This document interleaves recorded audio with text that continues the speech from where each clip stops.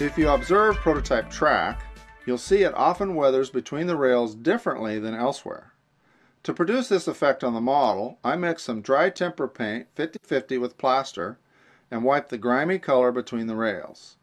Use the dust and grime mix here on the branch. For the Sisculine mane, I use a blackish mix for the mane and a dirt brown mix for sidings and spurs.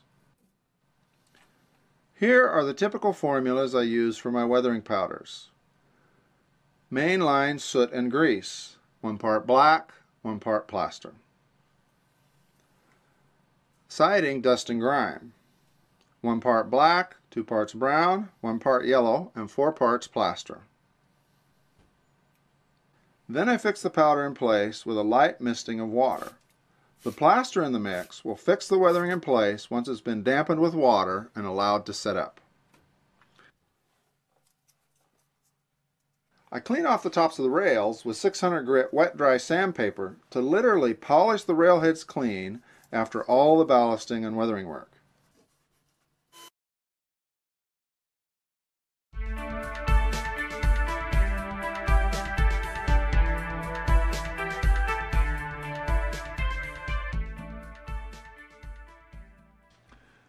Finally, I brush the portal with a light tannish gray mix of my plaster weathering powder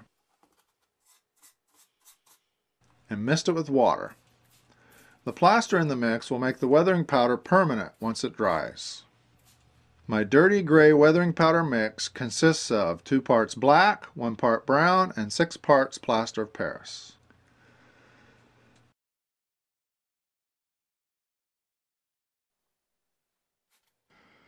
Once the zip texturing dries, I apply some weathering powder around the portal to blend everything together. I use 2 colors of weathering powder. Dirty tan, 1 part black, 1 part brown, 1 part yellow, 6 parts plaster. Dirty gray, 2 parts black, 1 part brown, 6 parts plaster. Once I've applied the weathering powder, I mist the area well with water.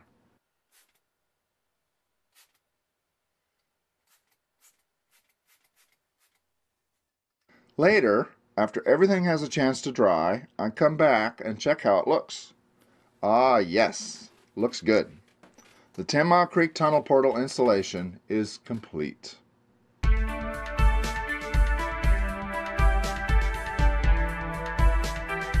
Finally, I use my weathering powders to give the road a look of age by dusting the center areas with a dirty greasy color to represent drippings from cars.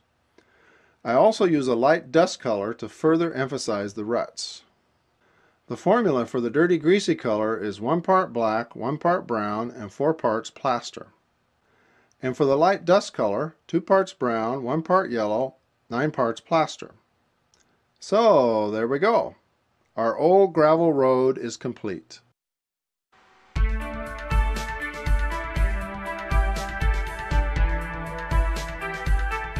Finally, I come back in and use a special weathering powder mix to blend everything together and give the rock faces a dusty look.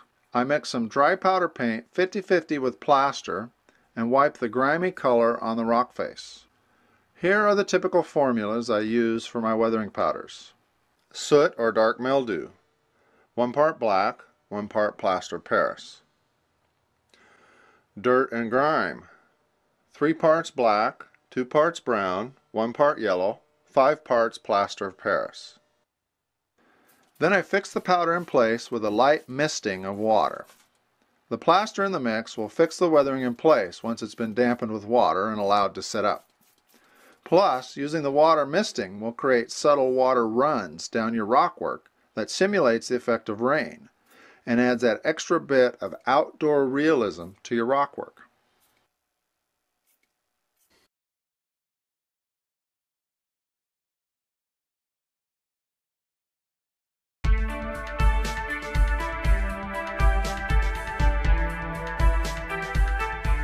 Once this dries, I dust on some of my weathering powder mix to blend the rocks and edges of the stream banks into the rest of the scenery terrain. I use some of my dirt and grime mix, which has this formula: 2 parts black, 1 part brown, 1 part yellow, 4 parts plaster of Paris. Once I've dusted the rocks and edges of the stream with this weathering powder, I spray it liberally with water to fix it in place.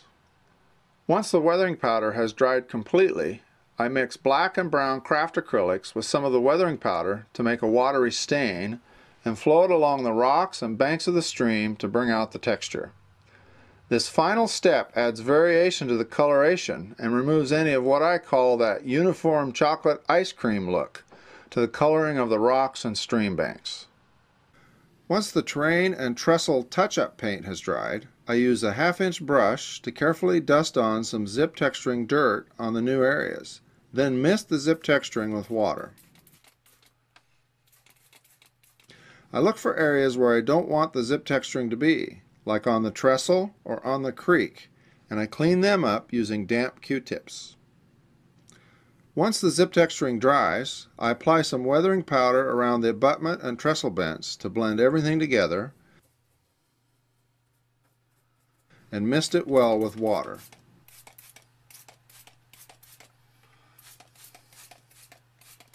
Once it's all dry, I clean up the creek and trestle with damp Q-tips.